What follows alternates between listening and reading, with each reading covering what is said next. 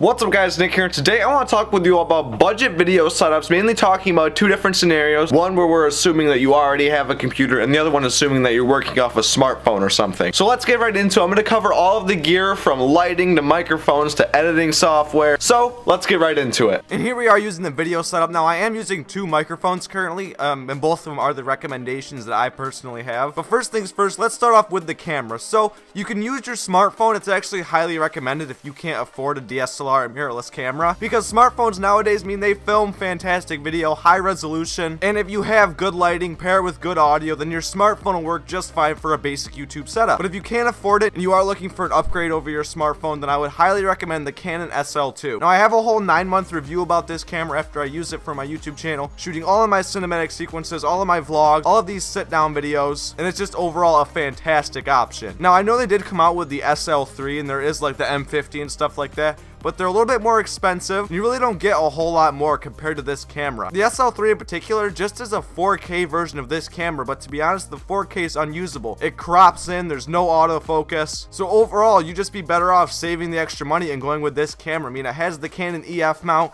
which is one of the most common lens mounts out there, so the upgradability of this camera essentially is limitless. I mean, my Sigma 18-35 f1.8 lens is worth twice as much as this entire setup. Now to move on to lighting, because what's a camera without good lighting? I do recommend the Linkstar RL24VC. I've made videos about it in the past. It's a fantastic option. It has adjustable brightness, adjustable color temperature. It's nice and soft, and it does get very, very bright. You just plug it into the wall and you're set to go. And all of this will be linked in the video description. Now to get on to microphones, because audio is one of the most important aspects of your video, I have 3 recommendations.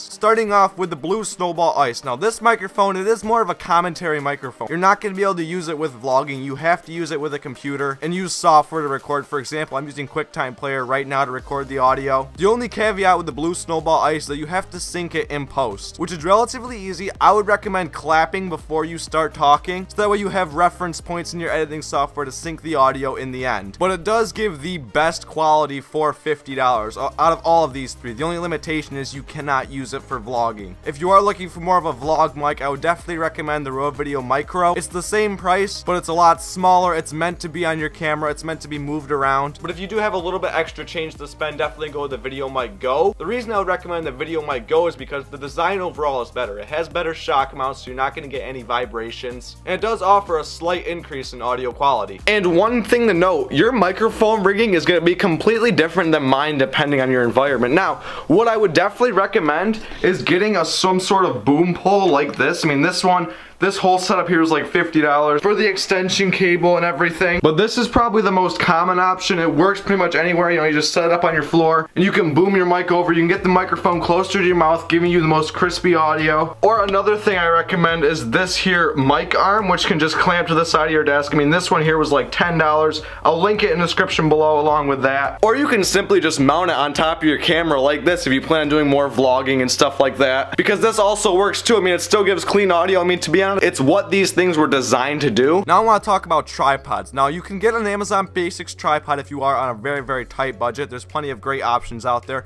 I'll link an option that I found down below that has good reviews. But if you have a little bit more money, I have seen a lot of people recommend a tripod from K&F Concept, which is about $80, and it's a fantastic option. It does go nice and tall, so that way if you need to stand up, you can do that. But depending what you do, if you plan on leaving your tripod like how I do, just in my room stationary, you can really cheap out. Because if you don't move it around and tear it down and set it up many times, then there's not really much chance of it breaking, so using a cheap one isn't the end of the world. And for vlogging tripods, this has got to be the most commonly recommended piece of equipment. I mean, it is fantastic though. It's expensive, but if you're looking to do any sort of vlogging, this is what I would recommend. I mean, some people say it's not sturdy. I've had mine for over a year now, and it still is very, very sturdy. So I mean, I guess it depends how much you truly plan on using it, but this is a fantastic option. The ball head is great. You can move it any which direction. This plate is very, very common with many tall tripods like that too, so you don't really have to use multiple different plates. Now talk about editing software. Considering with this scenario, we're already assuming that you have a computer. For people on Windows, I would definitely recommend DaVinci Resolve, and DaVinci Resolve also works on Mac OS as well. This is a fantastic software. It's free. There's no watermark, which is a big requirement. Make sure there is no watermark on your video. But with DaVinci Resolve, it's a more professional software, so when you look at it,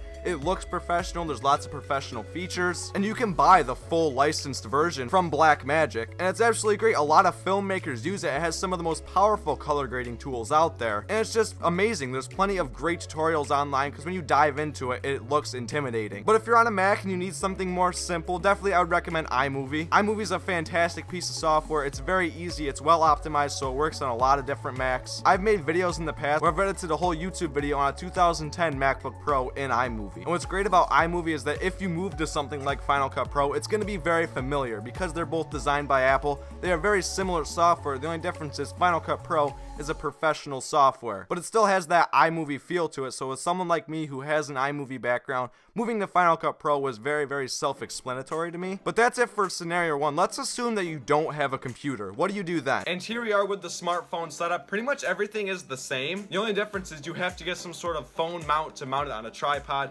I recommend trying to find one with a hot shoe mount, so that way if you plan on doing any sort of mobile vlogging, you can still mount a Rode Video mic on there to get the clean audio, because built-in microphones on phones still aren't quite there yet, so it's definitely required that you get some sort of external audio source. The Blue Snowball Ice will not work with a phone. It is a USB mic. It has to be plugged into a computer to work, but the Rode Video Micro or the Rode Video Mic Go still works fantastic. I'm actually using that right now. It's boomed up here, so it's nice and close to my mouth, giving me the crispy audio. It's plugged into my iPhone 7, but I'm using the same light, the same tripod, the same boom pole for that matter. You can use the same mic arm. Now when it comes to mobile video editing software, there's not many options out there that are really that good. I mean, you have LumaFusion, which is like $20, which is relatively cheap for video editing software, but it's by far the best mobile option out there. Or if you're looking for free editing software, go with iMovie. Just make sure it does not have a watermark. If someone sees a watermark on your video, it's instantly just a sign that this is not a professional piece of content. Make sure the clips can at least be cut and rearranged, that way you can make changes in your final edit. But definitely look at trying to get some sort of computer before you get a camera, because I mean, smartphone video quality is absolutely exceptional, to be honest. It's just the editing side that things start to get a little bit shaky, where you could really use an upgrade. Thank you all for watching this video about budget video setups. I mean, I've looked around the internet,